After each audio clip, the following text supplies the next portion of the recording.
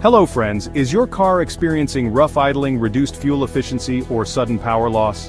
If your OBD-II scanner has detected the P0406 error code, this could mean a faulty EGR position sensor or an issue with the EGR valve itself.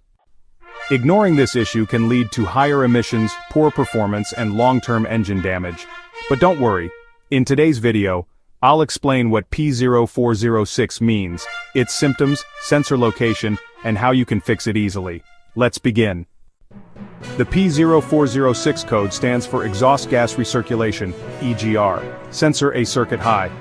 The EGR system helps recirculate exhaust gases back into the intake manifold to lower combustion temperature and reduce harmful NOx emissions.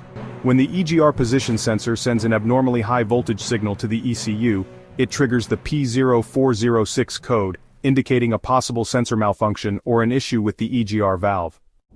Common symptoms of P0406: check engine light CEL, on poor acceleration and engine hesitation, rough idling or engine misfire, reduced fuel efficiency, increased emissions, possible failed smog test.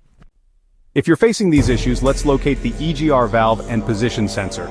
The EGR valve and position sensor are typically found in these locations: near the intake manifold, most commonly mounted on or near the intake manifold, close to the exhaust manifold. Some vehicles have the EGR valve attached to the exhaust system. Near the throttle body, in some cars the EGR valve and position sensor are located near the throttle body. On the cylinder head, certain models place the EGR valve near the cylinder head for efficient gas flow. Tip: the exact location varies by vehicle, so check your car's service manual for accuracy. Common causes of P0406 include a faulty EGR position sensor, wiring issues, or a clogged EGR valve. So let's talk about some common causes of the P0406 error code. First off, a faulty EGR position sensor could be the culprit. This sensor might be sending incorrect voltage readings. Next, we have carbon buildup in the EGR valve, which can block proper exhaust gas flow. Another issue could be a stuck EGR valve. If the valve is stuck open or closed, it will definitely trigger the code. Also, wiring issues or electrical problems can cause sensor malfunctions. Damaged or corroded wires can be a big problem. And although it's rare, failed ECU communication could be the issue.